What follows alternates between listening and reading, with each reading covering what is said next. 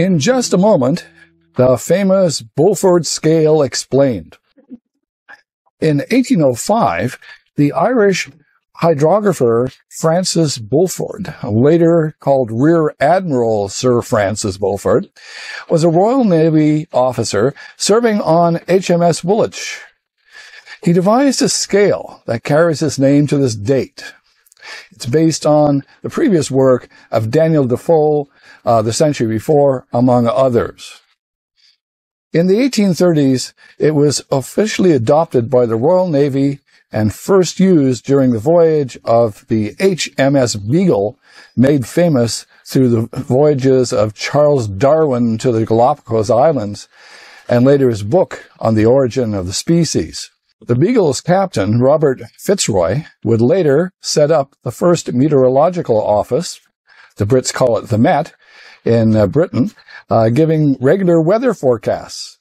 Yes, we can blame Sir Robert for those darn 5-day forecasts. Beaufort designed the scale with 13 classes, 0 to 12, and did not reference wind speed numbers, but related the wind conditions and effects on the sails of a frigate, which at that time was the main ship of the Royal Navy.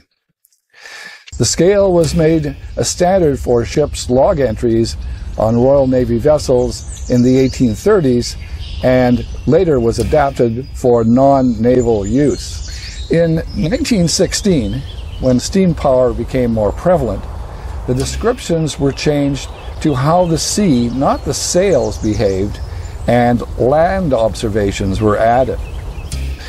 The measure has been altered several times, and today many countries have abandoned the scale and use the system based on units, meters per second, or kilometers per hour instead. But the severe weather warnings given to the public are still approximately the same as when using the Beaufort scale. The Beaufort scale was extended in 1946 when forces 13 to 17 were added. However, forces 13 to 17 were intended to apply only in special cases, such as tropical cyclones. Nowadays, the extended scale is only used in Taiwan and mainland China. Now, at 6 and over, flags may be flown to indicate the severity of the weather. One red pendant indicating 6 and 7, 2 indicating 8 and 9, and a red square flag with a black center indicates 10 and 11, and 2 flags indicates 12. Now, if you'd like a free copy of my booklet in PDF form that explains the Beaufort scale in detail, please give me an email to the address below. I'm Alan Stokel. Please give me a thumbs up and subscribe. Thank you very much for watching.